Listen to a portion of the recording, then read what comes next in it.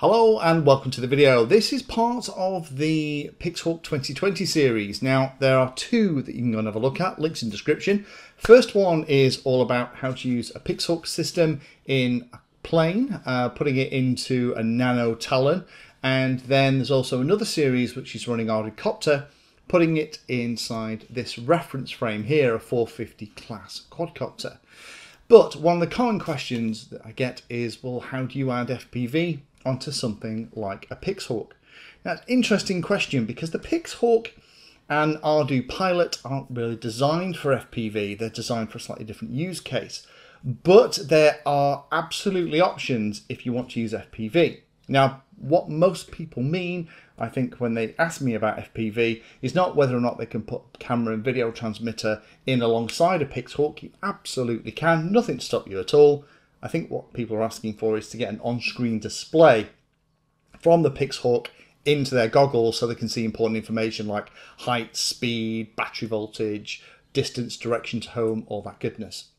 So let's talk about a couple of the options first of all, and then I'll show you the plug and play option from Holybro actually, that you can just plug into this and will work without a lot of the messing about.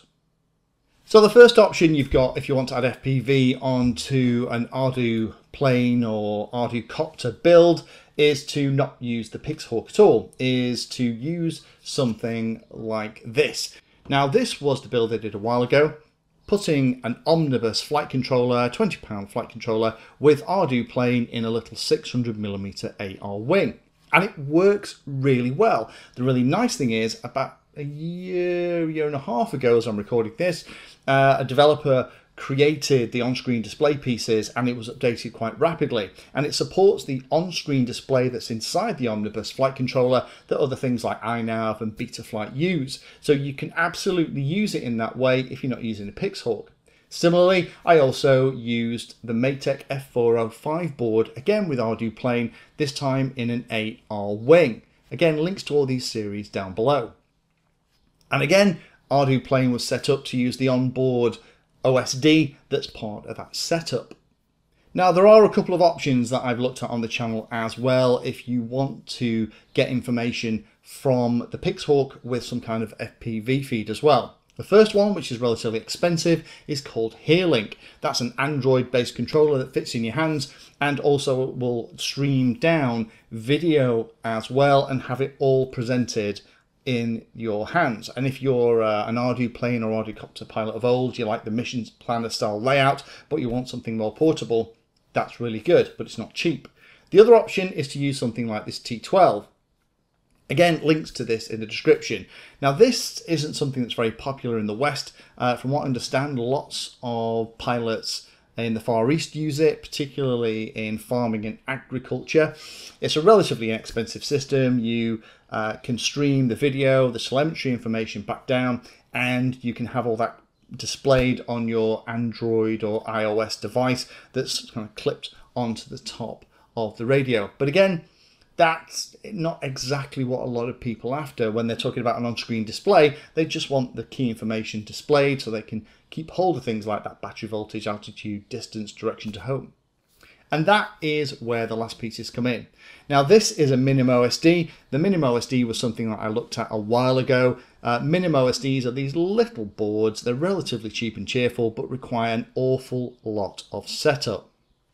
Again, links below. If you really like to play around with code, if you have something called an FTDI adapter, then this potentially is still an option. You plug it into one of the telemetry ports into your PixHawk or something like the Durandal that I've looked at recently. The pin outs are the same. You plug it into the telemetry port, make sure it's talking Mavlink at the right speed, and then the Minimosd will add that information on an on-screen display onto the video that's coming in from the camera.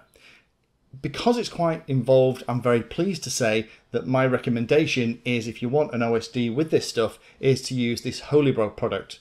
And let me talk a little bit more about how you set that up, what it is. It's nice and inexpensive. It comes with all the cables. You just kind of clip it all together. It's plug and play, and you can get an on-screen display very easily.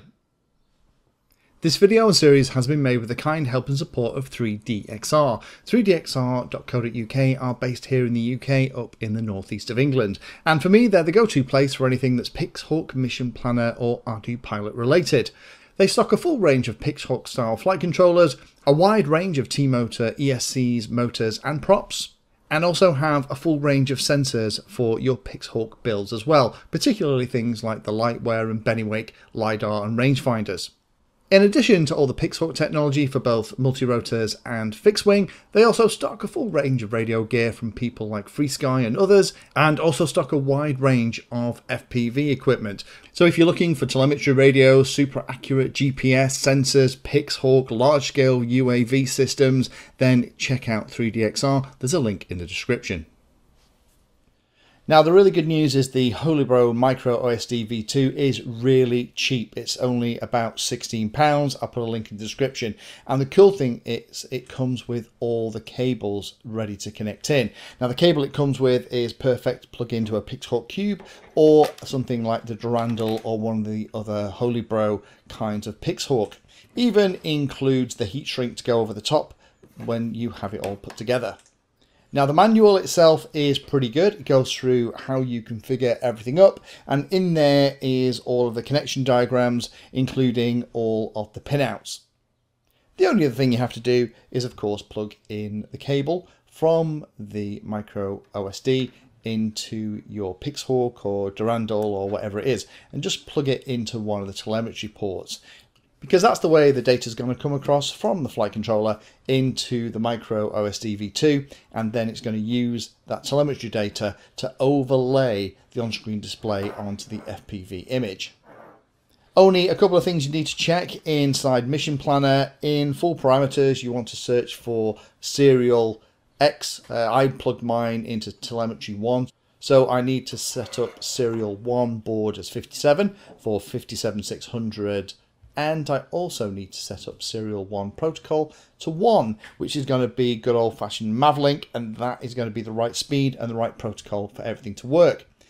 If you've done that and you've plugged it into the right place, the next time you boot it up, you should find that you are looking at the on-screen display. ArduCam OSD v2.1, it'll come up, it'll say that it's waiting for heartbeats. That's the Mavlink data. Once the Mavlink data starts to flow, it'll populate the display and it'll look like this. This is the default layout. If you're happy with that, then that's all you need to do. However, if you really want to, you can change the way the layout looks, but you're going to need an extra little bit of hardware. This is covered in the advanced section of the manual, and you're going to need something called an FTDI adapter and wire it up as shown in this diagram. When you've done that, it looks like this. And then you plug the FTDI into your computer, run the little program that's available to download from the link on the Holybro website. And then once you've got ArduCam OSD config running, then you can go through and you can start to change all the different settings. And in here you have the ability to select whether you want the units to be metric, imperial, the warning levels, whether or not you want the OSD to toggle channels, because you can set up two views, if you like, panel 1 and panel 2, and then by moving the control on a particular RC channel you can switch between them. So typically you might have panel 1 being the full one and panel 2 being one with a minimum amount of information is a common way to use it. While you're in here, you can also drag all of the elements around. You can turn them on and off, and you can position them on the screen. I'd always recommend, while you're doing this, just have the OSD powered up with your goggles on so you can make sure that you're not pushing anything off the edge of the screen. Unfortunately, this on-screen display doesn't allow you to upload different font files, which the older version of the Minimosd used to, and that allowed you to put font files on there that are a little bit more small and compact. The default one, as you saw, was a little bit blocky, but it does mean that if you have an old FTDI adapter rattling around, you can get into this and change it to work in exactly the way you want to. And of course, it doesn't matter whether or not you're going to use an ArduCopter or an Ardu plane, it's going to work in the same way.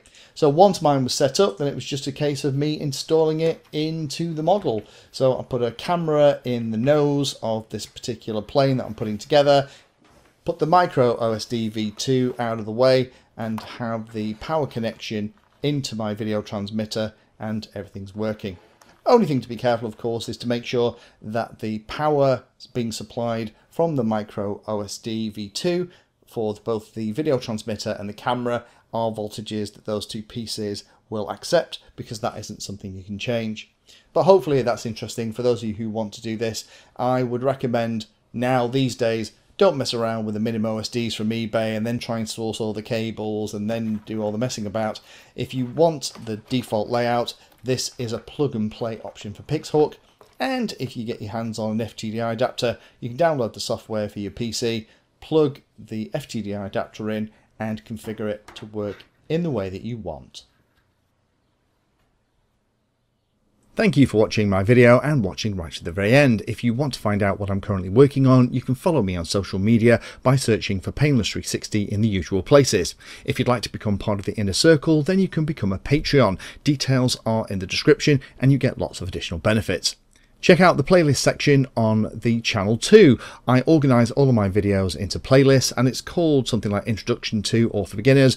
All of the content is aimed so that you can start at the very beginning, and it teaches you that subject, starting with simple principles and moving up to teach you everything you need to know.